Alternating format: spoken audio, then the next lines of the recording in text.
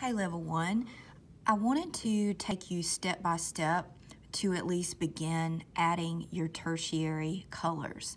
The tertiary colors, as stated in your pack, are in a lot of ways not exactly correct with the color wheel that we are doing. So what I need for y'all to do right now, we're going to label these tertiary colors, which are these small little circles here. So we have in between the red and the orange, we have red orange. You just can put RO, and you're going to, for that one, put orange first, then you're going to put the red orange in your pack second.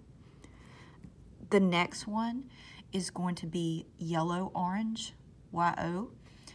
You'll end up putting the yellow first because it's the lightest color, and then just the orange second. For yellow green, you'll end up putting yellow first, the lightest color, and then the yellow green that is in your pack second. The next one we have is blue green. You'll end up putting green first and then blue second because green is lighter than blue. The blue violet, you'll end up putting blue first because it's lighter than violet, and then violet second. The red violet right here, RV, you'll put the red first and then the violet. Red is lighter than violet.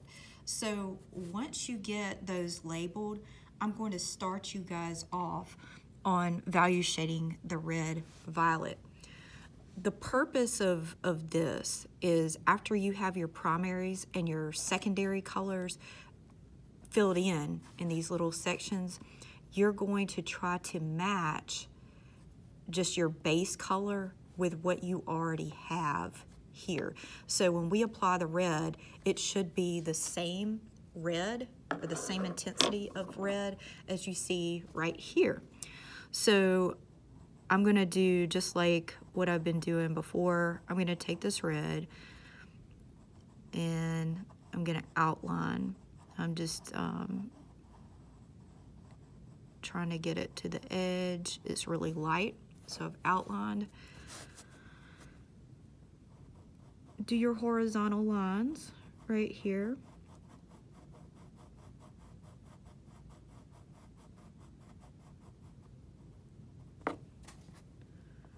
Do your vertical lines.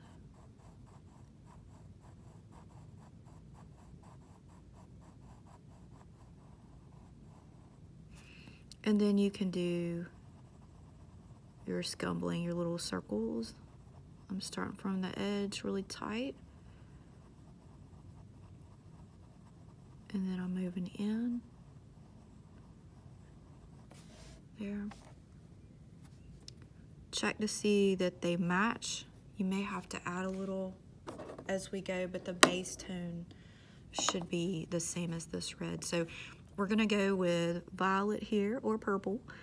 We'll outline. I'm outlining light, just like I did with the red. Purple is tricky because it's automatically dark.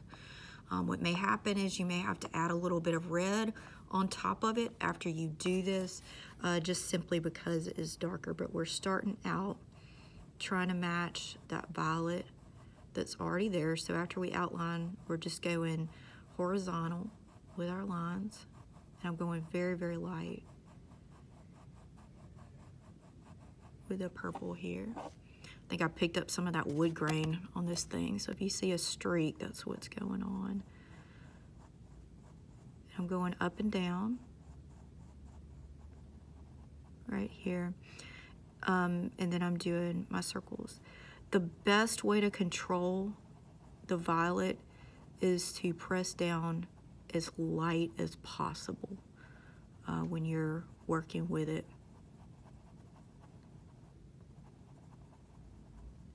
And what you're trying to do is get the same amount of red as you see the violet. And I know that's kind of a hard thing to do. This is probably the hardest color to mix up. So when you look here, there is quite a difference between the violet and the red. You see there is a break here. This to me looks relatively balanced between the two, and that's what you should gauge as you're working. So I hope that helps. We'll end up doing some more as we go.